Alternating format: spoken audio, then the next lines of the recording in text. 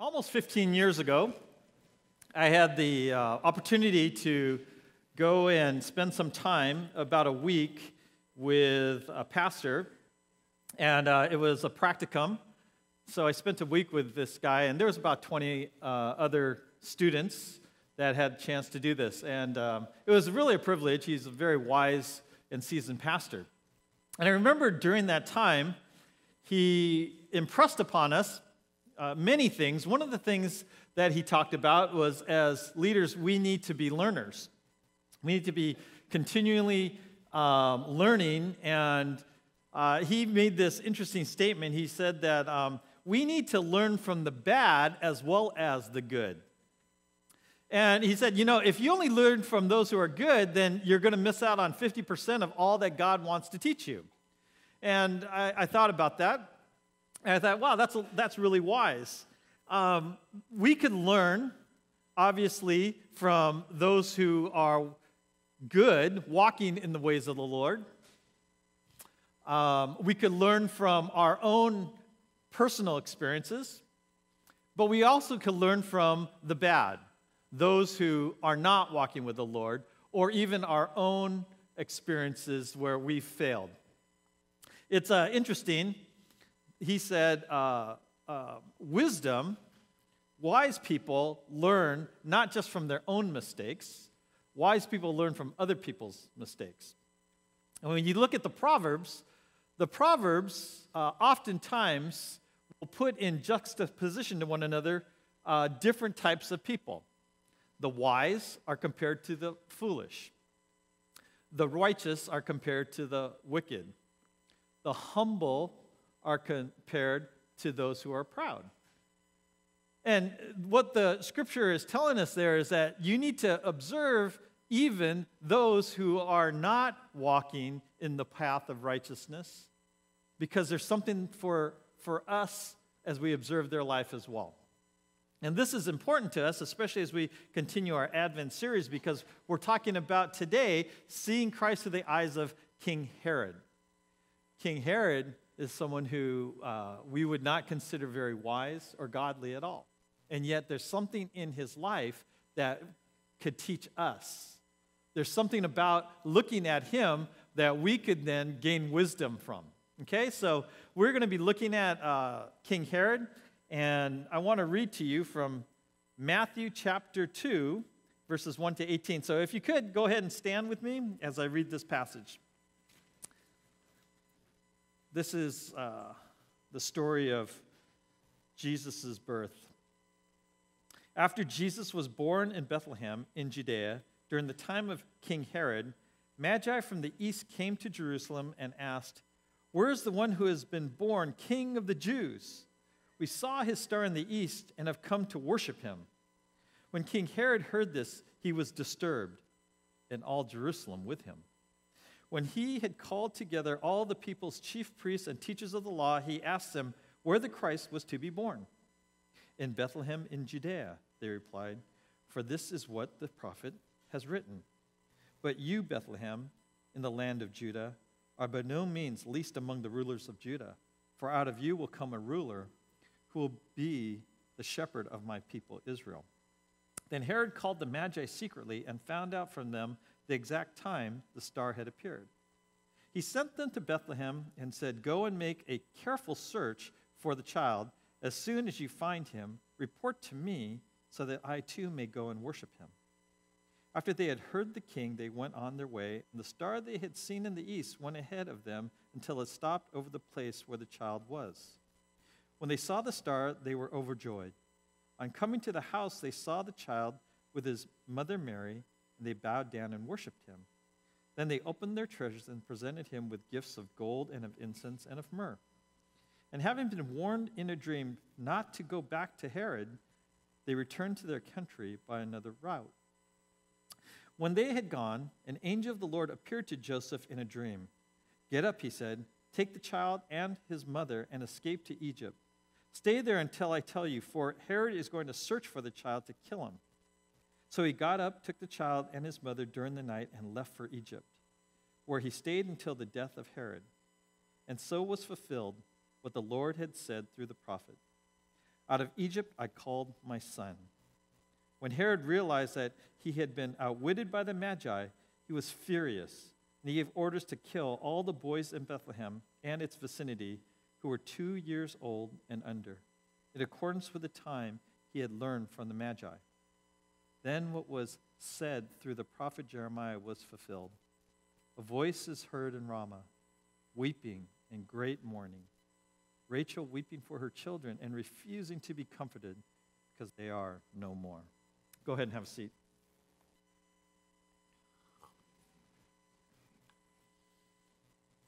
One of the things I love about the Scriptures is the way the Scriptures intersect with history.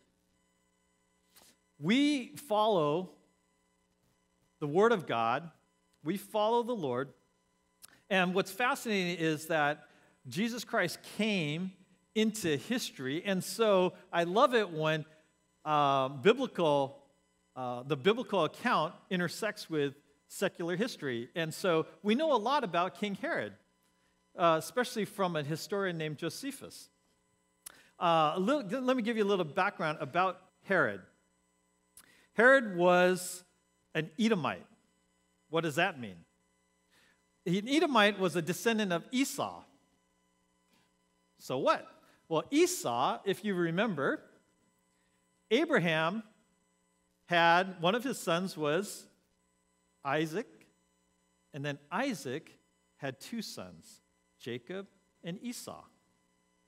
The Edomites come from Esau. And so Herod is an Edomite. You might also hear that he was an Idumean. That's just the Greek term for Edomite.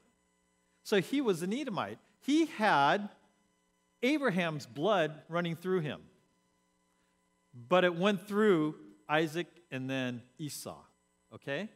So there's a relationship that Herod has with the nation of Israel. He's kind of related to them. Distant cousin. Now, he is the king of the Jews. The Jewish people are very fastidious about heritage. Therefore, because Herod isn't really a Jew, more like that distant cousin, they don't really like him. They don't really accept him as their king. Even though his father had converted to Judaism, Herod was never fully accepted by the Jews. He was appointed to be king by the Roman Senate. And it was around 40 BC where he was appointed to be king, but he did not fully take reins of the kingship until about 37 BC. And then he reigned until about 4 BC. So he reigned really effectively about 33 years. What we know about Herod is that Herod, he was a really savvy politician. It was amazing how he was able to stay in power all those years. One of the ways he did that was early in his reign, what he did, in order to secure somewhat of the favor of the Jews, is he divorced his wife and he married the granddaughter of the high priest. She was Jewish. So it would make him a little bit more tolerable having that connection to the high priest family. He also, if you remember, do you remember the names Mark Antony? You ever heard of that guy? Cleopatra? Mark Antony and Cleopatra, they were in a power struggle against a man named Octavian. And what happened was Herod sided with Mark Antony and Cleopatra, and they lost. And Octavian defeated them. Octavian, his other name, what he became known as? Caesar Augustus. Octavian became the emperor, and it's not a good thing when you have been on the side of his opponent. But that's how savvy Herod was. He was able to convince Octavian he would be loyal to him, just as he was loyal to Antony and Cleopatra. And Octavian received him, and he was able to remain the king.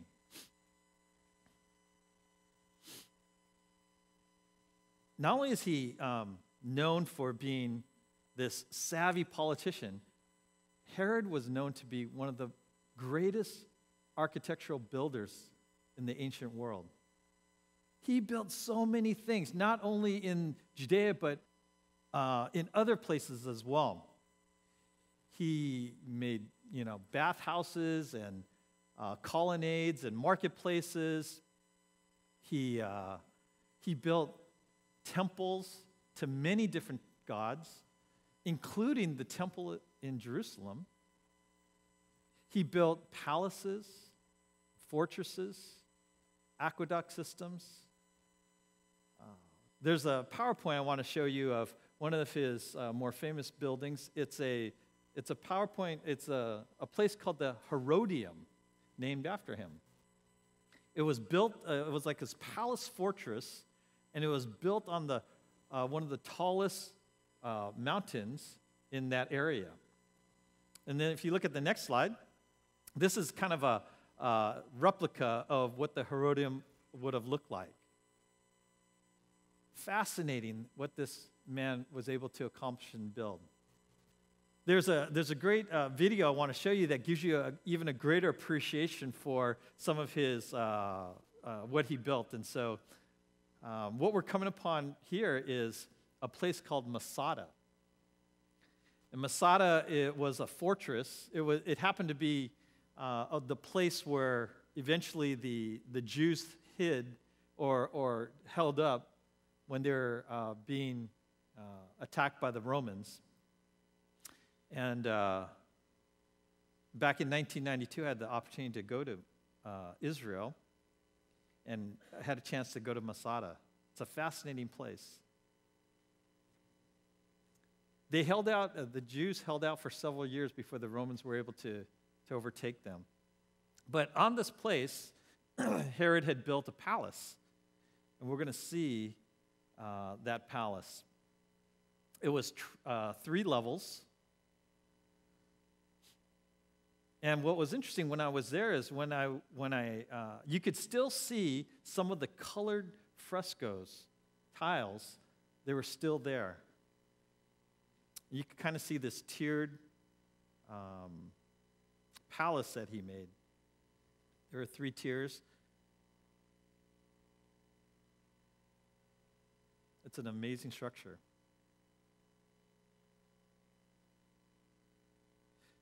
What was also cool is when I went to Masada, the boulders that the Romans used to tear it down to catapult were still there on the grounds.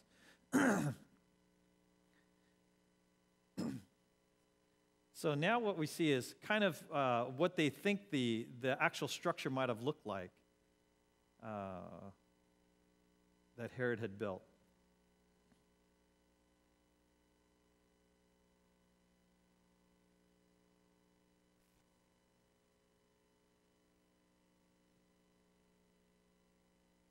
He was so, it was such an amazing place. They had aqueducts, or not aqueducts, but a cistern system to collect the water.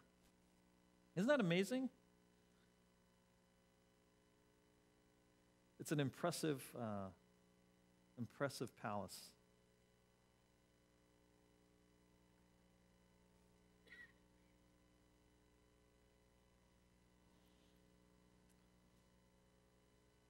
So Masada overlooks the Judean desert.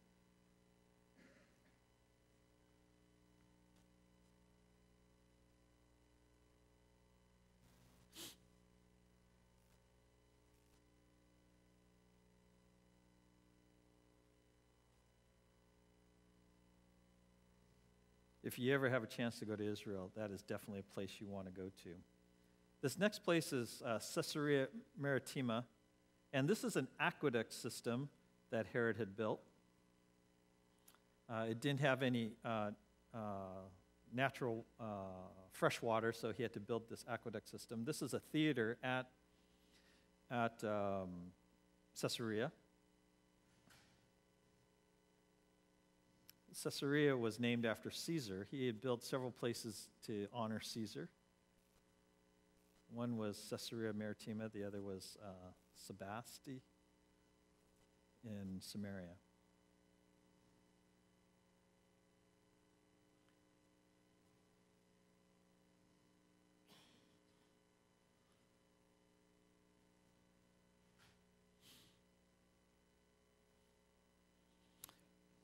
What you see kind of right here, it's called, that's going up right now, that's called the hippodrome. A hippodrome was where they would do horse races and chariot races.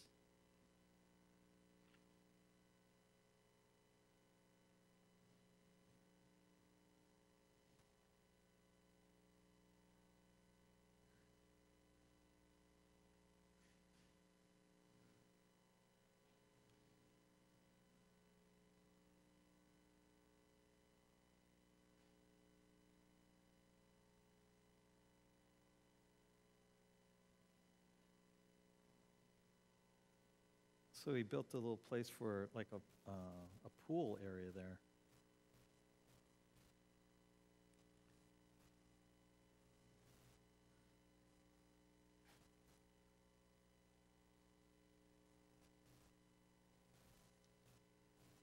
What Herod accomplished was quite amazing.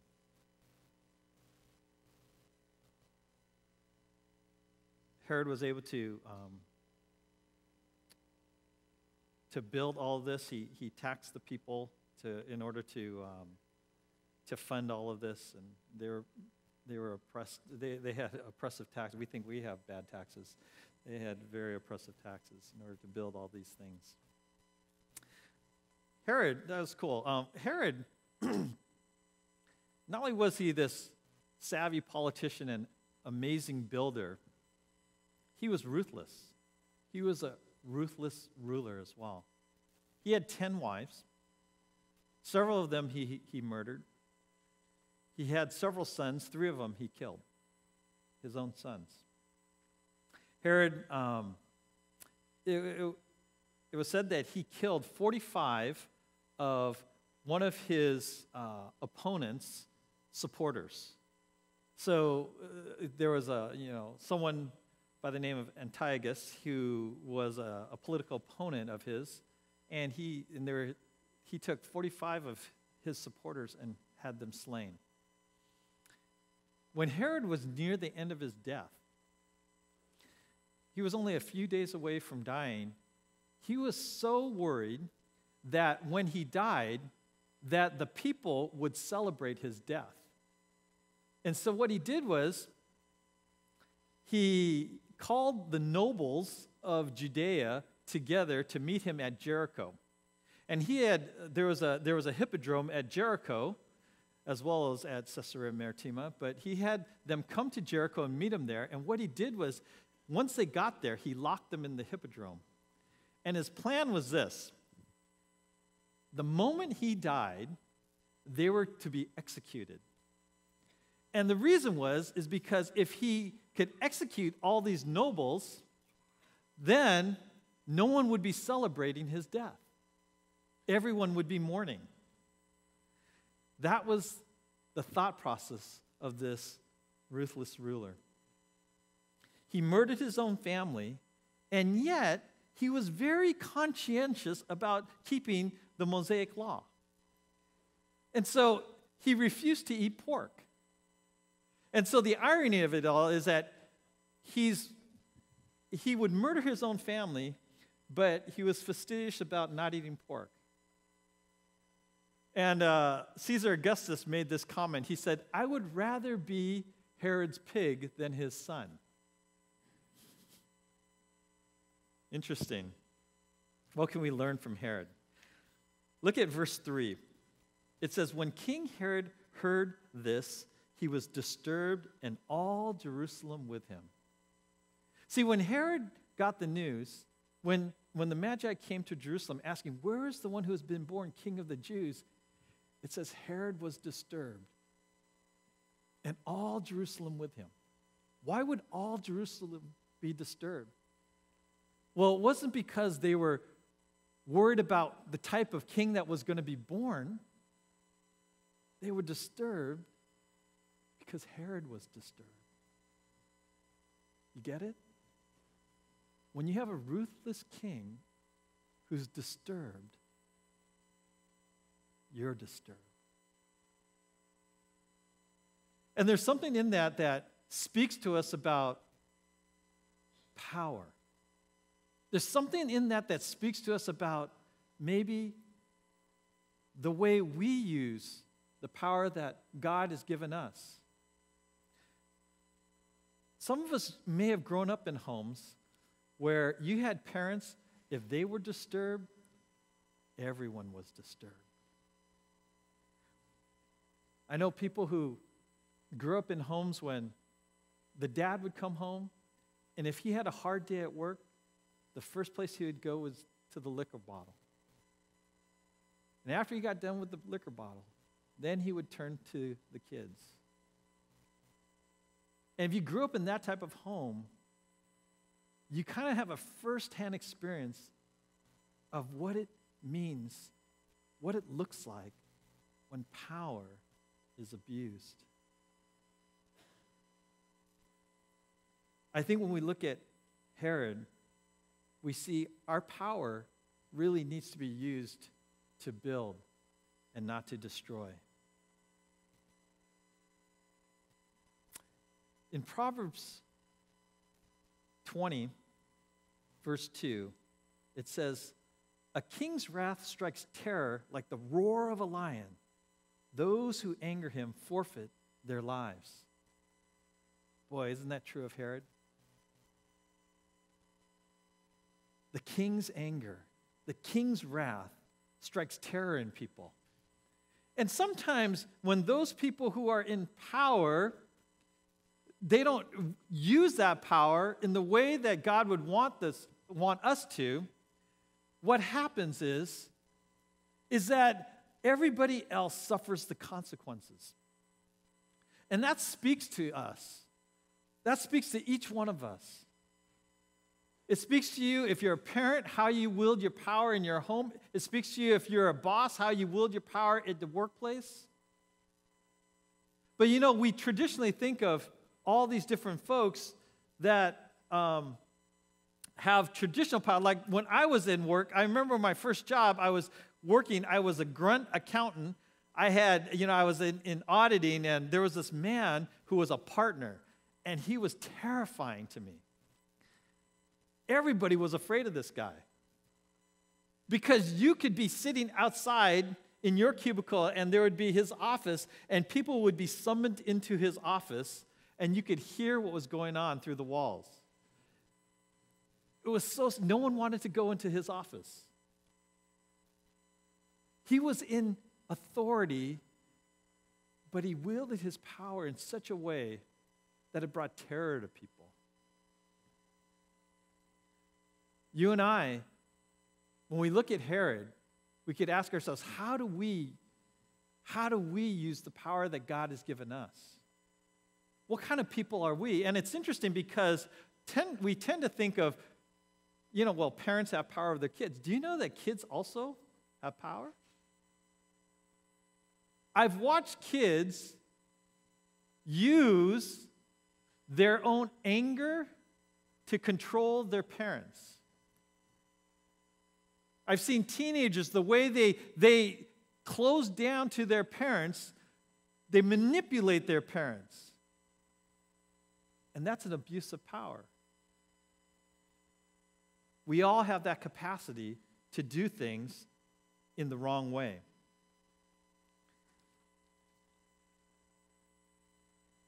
God wants us to use the power He's given us to build, not to destroy. It's interesting when you look at those pictures that we saw. Those palaces don't house royalty anymore. The aqueduct system doesn't bring fresh water anymore. The fortresses don't protect anyone anymore. All of these things were ruins. They are ruins now. They sit as monuments but they're all ruined. And it reminds us that if we're using our power in the wrong way, it reminds us that the things that we build our life around, these things oftentimes won't last. These things that we spend so much time upon, whether it's huge structures or huge portfolios, these things are not going to last. Herod reminds us of this. We look at Herod, and it's interesting because he sat on the throne. And he, like so many people, he misunderstood the heart of God. Because he felt threatened. He thought Jesus was going to take away his throne from him. Now, what I think we need to see is that Jesus wasn't interested in sitting on that throne, in that palace. The throne that Jesus wanted was the throne of Herod's heart. That's the throne that God is after. The throne room of Jesus' kingdom is our hearts. I think that if Jesus wanted that throne room, then he would have been born into Caesar's family. But he wasn't. He was born into a carpenter's family. And that reminds us that Jesus really wants the heart of us. He wants us to open up to him. I think Proverbs 20:28 would have been something that Jesus would have wanted Herod to know. It says in Proverbs 20:28, love and faithfulness keep a king safe. Through love, his throne is made secure. I think Jesus would have loved it if Herod opened up his heart to him and he would have said, you know what, Herod, I want to show you how to rule. I want to show you what it means to be a righteous king. Have you surrendered the throne of your heart to the Lord? Now, what I'm asking is not have you accepted Jesus as your Savior. Really, it goes even beyond that. Have you totally surrendered your heart to the Lord? Because that's what he wants. That's what he's after. How would we know? How do you know if you've surrendered your heart to the Lord? Let me give you some indications of what it might look like to have a heart that's surrendered to the Lord. Are you regularly meeting with other people to be encouraged by them and to encourage them to grow in the Lord? Are you regularly doing that? That's a great indication that your heart is surrendered to the Lord. Are you regularly tithing and giving to God's work to build his kingdom? That's another indication that your heart is surrendered to the Lord. Are you regularly sharing the gospel with those who are not yet Christians? That is an indication that you are surrendered to the Lord. Are you regularly and eagerly coming to worship God on time? That is an indication that your heart is surrendered to the Lord.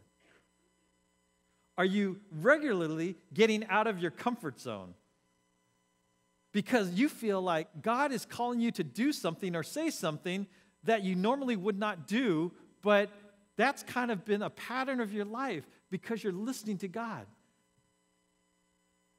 Do you regularly have that experience in your life?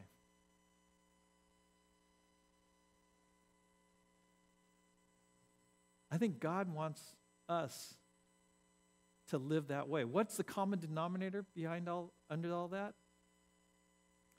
Regularly. Pattern. Consistency. Commitment. There's this way of life. See, some of us, instead of being regular, we're kind of these event Christians. We will say, well, I'll meet together with other Christians when we have an all-church study, but outside of that, I'm not going to do it. Or we might say, you know what, when there's a special offering, I'll give, but we don't give tithes and offerings regularly. Or we might say, you know what, I'm going to serve when it fits my schedule. Or I'll participate in a special project, but I don't want to be committed to anything. I think God wants us to be regular, to be consistent, to be not just an event type of Christian. And that looks like the surrendered heart. That's the surrendered life. And I think if that describes you, if you feel like, you know what, I'm not regular. There's not a pattern of my life that shows that I'm submitted to the Lord, then God just says, just turn, just repent from that. Just confess that and repent from that. Repentance is such a good thing. Kind of this past week, we were in our staff meeting. And we were looking at what, every week we look at the previous Sunday's service. And during the service, or during that staff meeting, I just asked the question, last Sunday, did it feel like there was a void? And it was interesting. Everybody said, yeah, something was there was it was weird, like something was missing at church. And I thought, yeah, you know what? It just felt a little flat. And we kind of talked about that a little bit, and we started praying about that. And I know that the Spirit came upon me, and I had this conviction that, you know what? That reflects my heart. That I wasn't coming prepared in my heart. Wasn't coming prepared in my heart the way I needed to. And, we just spent some time praying about that, and some of the guys, they also just had that conviction of their own hearts as well. And it was a good time to just repent. It was a good time just to say, you know what? Yeah, I need to check my own heart when I come to worship. Because I want to live a surrendered life. I want to make sure that God is on the throne of my life. And when I start to lose that, I need to repent from it and come back to that place where I say, God, it's all about you. See, you could have made a commitment to Christ when you became a Christian, but there is a commitment that is a daily commitment, a moment-by-moment commitment that we make to the Lord. And it's very easy for us to say, yes, I'm a Christian because I pray to receive Jesus, but yet, when we look at our lives, we can't really say, I have surrendered my life, and I am continually surrendering my life to the Lord. And so, it's good for us to recognize that, and it's good for us to say, you know what? I need to repent. I need to be honest and say, yes, there's something that I have held on to that I haven't surrendered.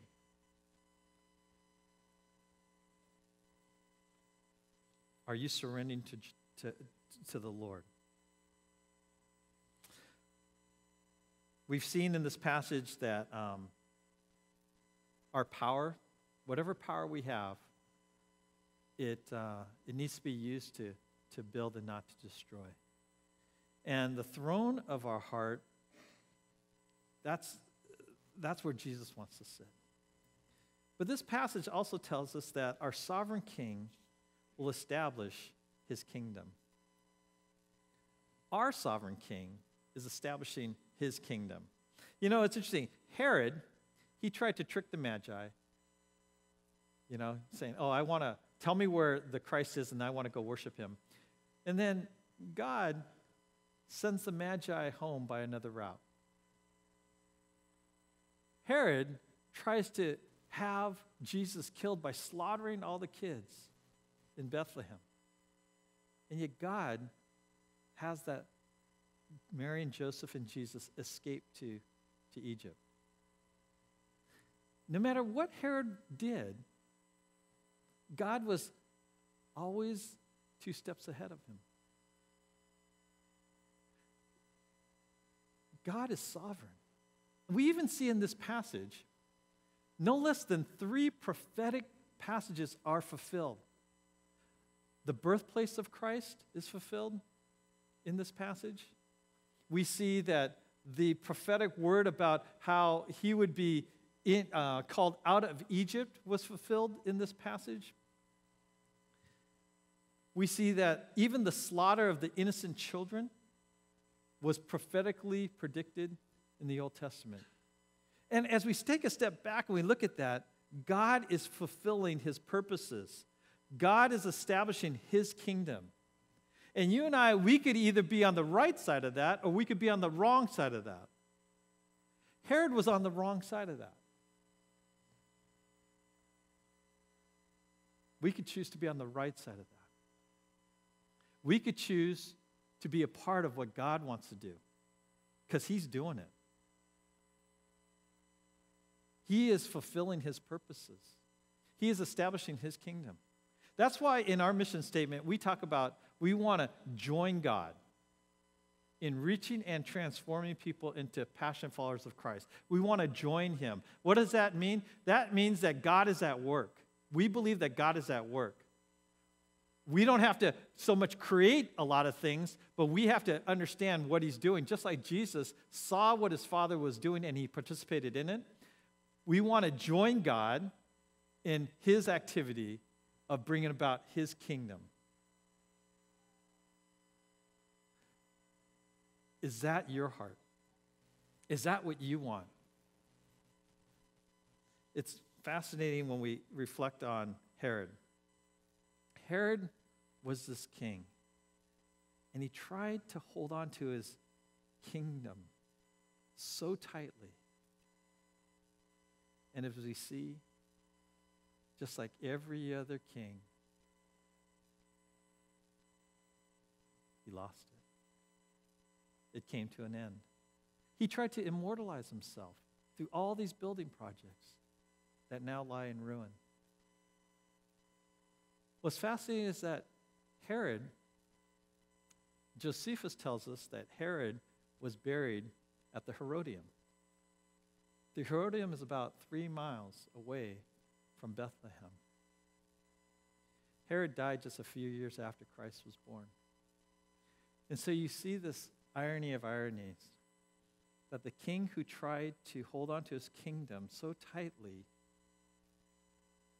laid buried just 3 miles from where the true king was born, the eternal king. The king who left his throne to come down to save us, the one who sits on the eternal throne. Herod missed him because he was so consumed with holding on to his own kingdom. And for you and I hope that we don't organize and live our lives around trying to build our own kingdom and miss out on the great privilege and joy of knowing the King and building his kingdom, because that is the eternal one. That is the kingdom where there won't be ruins just left. Would you join me in prayer? Lord God, I thank you so much that you came. Lord, you came And you show us through even the example of Herod how we ought to live our lives. Lord, we thank you, Lord, that you are sovereign, that you are fulfilling, you have fulfilled, and you continue to fulfill the prophetic words that you have written in your word. And Lord, as we stand at this side of Advent, the first Advent, we look forward to the second Advent. We look forward to your second coming again. And Lord, we pray that we would live in right relationship to that truth. God, I pray for those of us who have power, and all of us do, but in the ways that, you have given us a measure of authority in our families, in our places of work, in our schools, on our teams. Lord, help us to use that in a way that honors you. God, we don't want to be people in the way we are that causes terror, that causes others to shudder, where people are so afraid when we are disturbed. Right now, I just pray for the parents. I just feel like there's some parents here who really struggle with their anger. I pray for you in Jesus' name. Because when you're disturbed, the whole family gets disturbed. Let's pray, God, right now that you would help them to repent. Help them to seek you, to seek your healing. I pray right now for our teenagers too.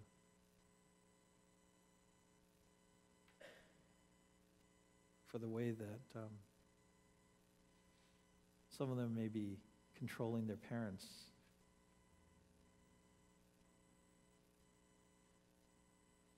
In the way they're withdrawing, the way that they're expressing themselves. Lord, I pray that they would use their power in a way that is righteous and good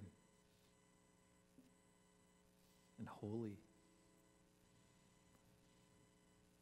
Pray for those who have been given the opportunity to be leaders at their workplaces of work, who have people under them. I pray that the way that they lead would not be based on fear and intimidation. I pray that they would lead like you do, that they would be lifters.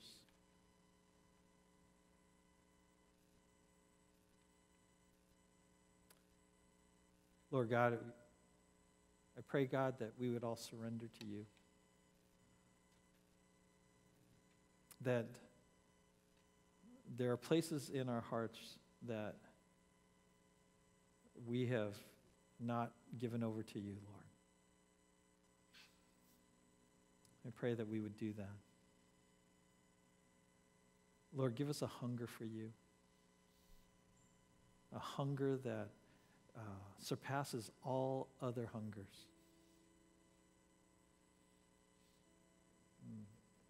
Lord, thank you that you are sovereign and you are accomplishing your purposes too.